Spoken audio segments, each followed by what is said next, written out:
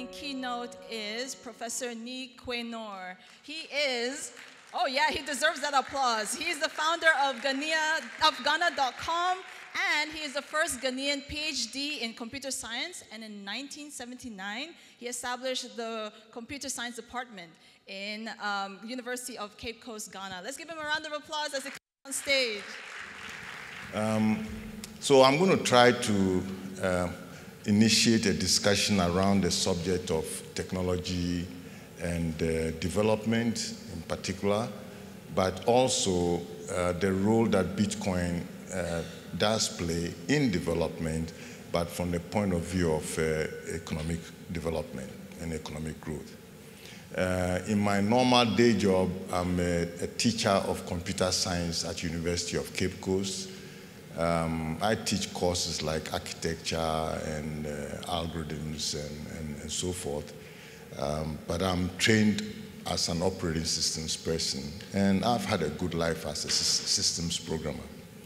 But I also chair the Ghana.com board. I want to share the orientation with which we've been doing our work here in Ghana.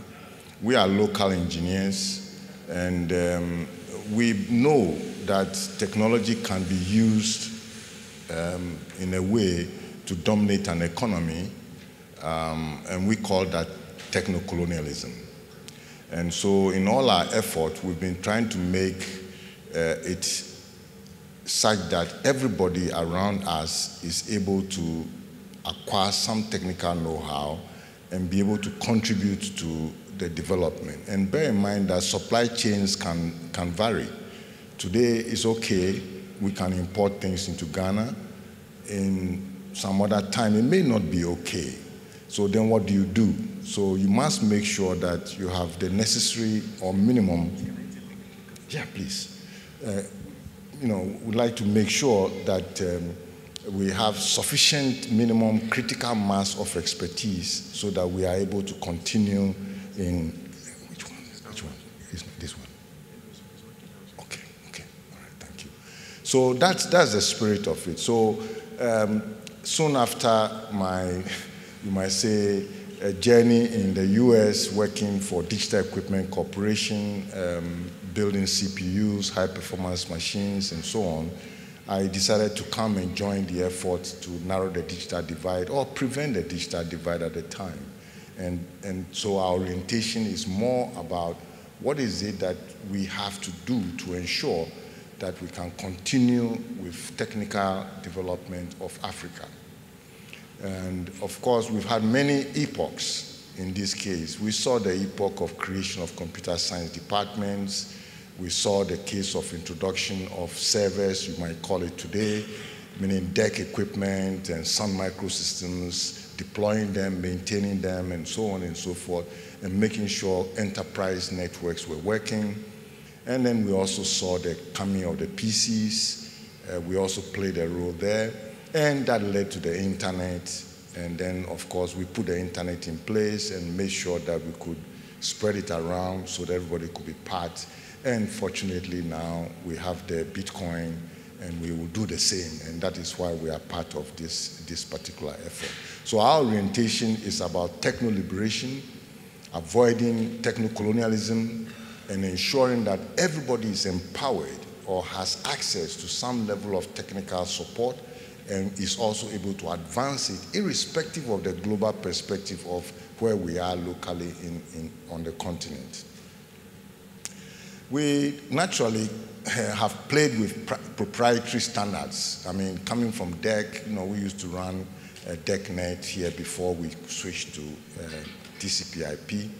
So we know that the open standard is about the only opportunity the Global South has to participate as peers in this new era.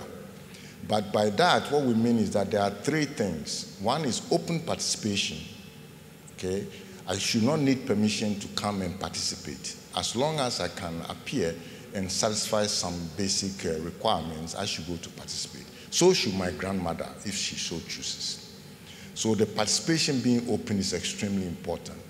The second thing is the documents. Open documents are very, very important because we teach from them, we learn from them, and we also correct ourselves, debug our things through them.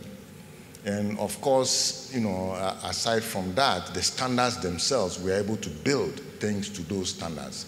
So I follow the RFCs, that's the internet side. I follow your BIPs, all right.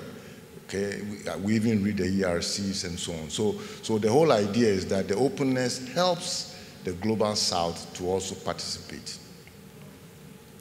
Now, the areas that I'd like to touch on are in the technology areas of interest are web merchant acquiring and also terminal equipment network deployments. Ghana.com is licensed operator according to the central bank, and yet all of our facilities we have are ready for Bitcoin and also the other cryptocurrencies. And so I'd like to share some of the technologies that we are trying to develop in those areas. Now, in the equipment area, because of our strong feeling that we must be able to continue to advance a little bit, irrespective of what the global supply chain says, we also have our own fabrication lab where we are able to produce our prototypes for the terminal equipment. And when we need to order in volume, then we have partners in the global space that we then reach out to help us produce in volume. Now, what do we produce? We produce a family of products from small kiosks that take in cash and give you virtual products. So obviously you can see it was a vehicle for distribution of Bitcoin, you can see, because you put in cash and it's a virtual product. You can get mobile money, you can get airtime, and then you can get crypto if you so choose. So that's the nature of the things that we do. Of course, we've advanced and now we make ATMs and so on, but we use open standards. We run on Unix, okay? We run Linux, and that's the way we develop our things. But we're able to fabricate these things ourselves based on our own designs and using our own local engineers. Of course, we have lots of partners and lots of support, and we learn from lots of people, and that's how we continue. So you can see on the right, there's a cutter there, and then there are other equipment. They have 3D printers, so they're able to, make the thing, decorate the equipment for maybe human factors purposes and so forth. Now, in terms of the web acquiring, remember that we are coming from the internet, the web world, and so we are accredited registrars for putting names in .com, .org, .net, and so on. And so we have a lot of hosting facilities, and so we are able to, lay out different applications on top and want to provide service to those we host whose websites we host. And part of the things they need to do is to also get into e-commerce by themselves. We want them to do it themselves. We don't want to do things. We want people to do things themselves. So we provide interface that allows them to be able to very quickly develop their own e-commerce applications. So for example, you can get a function. If you are receiving funds, you can receive mobile money. You can, of course, take payments in Visa, MasterCard. But so can you take payments in Bitcoin or Ethereum, and you can even take payments in our own native money, you might say, based on the facilities that we have. Likewise, depending on the credentials you have, you are able to also send Momo. So if you have money in your wallets on the website, you are able to send Momo to somebody else. You are even able to pay money into the bank, okay, of other clients and so on. And you can also, of course, send Bitcoin and Ethereum and so on. So that's the nature of the structure that we have. Of course, that means that at the bottom of the infrastructure, we have lots of nodes. You have Bitcoin nodes, and you also have Ethereum nodes running within. So do we have gateways to various telcos who are providing mobile money services and so forth. Now, naturally, since we are trying to mainstream, these new technologies in the environment, we're going to have to learn how to meander in the regulatory regime. And it's usually not straightforward, because we expect that regulation will follow technological advancements as opposed to ahead. But quite often, regulators are also anxious as to the potential impact of the technologies on people, and therefore they also want to get in. But yet, at the same time, in the global south, we tend to want to wait and hear where the global dimensions or dynamics are before we decide. And all these things can affect the local development. So we try to stay at the boundary and continue to pressure and maintain dialogue with regulators at all times, but always educating and always demonstrating that we have capacity to do these things. Eventually, we'll get to a point, just like the internet got, where everybody just accepts that we have no choice but to engage.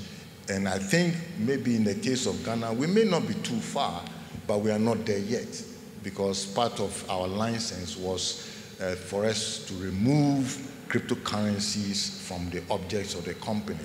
So within the objects of the company, we don't have that, but we all know that we applied for it, and we were put into the sandbox, and we were tested thoroughly for our ability to do it properly. So we are confident that we are able to provide these services, and at the right time, we'll turn the services on. Now, in this regulatory area, they normally don't tell us really what the problem is. They will tell you that it's anti-money laundering, KYC, and so forth. And some may even complain that we consume too much energy and so on and so forth. But really, I'm not convinced that is the real problem. The real problem is actually harder. And the real problem has to do with potential of breaking certain norms that you might say the financial regulatory environment is used to. In this case, I want to borrow the concept of Kinchugi that came up from a good friend of mine, Pinda Wong, also a Bitcoiner. I'm sure some of you know him. And here, the idea here is that while we are in the process of separating money from the state, or moving from single currency, national currency, to multi-currency environment, things may break. And when that happens, you should accept it, because the internet breaks all the time, right? And we put it back together, we respond. It's about resilience. And so this example of Kinchugi says that in the Japanese, historical, development, they had crafts that you can, when the pot breaks, the precious pot breaks, you are able to mend it back to be even stronger with gold. And that's what you see on the left. But what we mean here is that, there are two main challenges appearing. One of them is fiscal, and then the other one is monetary. Now, in the fiscal realm, remember, if the sovereign is there, he is able to set tax rates for different things and therefore collect revenue. But as you move to a multi-currency environment, how are you going to even know where the currency is? Where is the funds? So how are you going to be able to therefore generate revenue? And so if we really want to meander the regulatory environment properly, we're going to have to dialogue on how we're going to help nation states also continue to get revenue, okay? And we cannot do that without, also compromising in some sense. So we have to figure out in the dialogue with the regulatory environment how we will be able to help them continue developing, public infrastructure for our purpose of development. So there's going to be, a fiscal sovereignty issue and then fiscal substitution issue. And to solve it properly may require some level of surveillance. And that is exactly what we also say we are not comfortable with. So it means that we have to sit down and have, heart-to-heart discussion around this subject. The second one has to do with the monetary side of it. Regulators will normally set interest rates and things of that sort, okay, so that they can also control the strength of their currency as they see it. Now, with the current environment we are moving into, not only are you faced with fiscal substitution, meaning you are losing control there, you are also losing currency, there's currency substitution coming, so you are having to relax certain things that you are familiar with. Now, if we have such a situation, it means that we, the industry, who wants to mainstream the tools we have, we're going to have to, in some sense, help the environment at least maintain some level of growth or development as we go forward. Okay, now let's come to ourselves. Now, in the case of the internet, you can see that in 1991, most of Africa did not have much of internet other than email. But within a period of about 6, 7, 8 years, at least we had internet in capital cities, and we're then struggling on how to extend it to secondary cities. If you look at the case of, let's say, Bitcoin nodes, it shows what's on the left. Now, it may just be because we are from the south leveraging the infrastructure in the north. So that's the warning I'm giving, that we must pay attention to developing the infrastructure in the south as well. I'm not saying don't host overseas. I'm saying if you host some things overseas, you should host some things down here also. Otherwise, you are only contributing to the development of infrastructure in the West, widening the gap. And I'm here for Pan-African liberation. So I have to convince you that you should develop more infrastructure here so that everything doesn't move to the West, and then I don't have to continue struggling. Okay. So the question is, where do you think we'll be with Bitcoin in terms of the various infrastructure, starting from mining infrastructure to whatever else we are going to do? How would it shape up?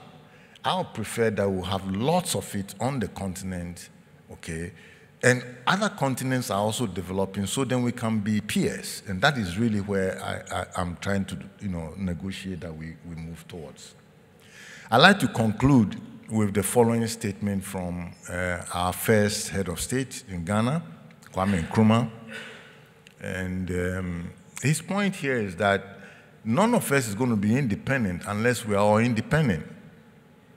He was talking about political independence, but he knew that economic independence was there. And we are addressing the economic independence challenge. And so I'm asking, I don't think we are going to be free unless all of us are able to participate in this. And this should be the message that we take with us, that we all need ourselves to be active and very strong in our belief in what we are doing. So with that, I thank you very much for your attention.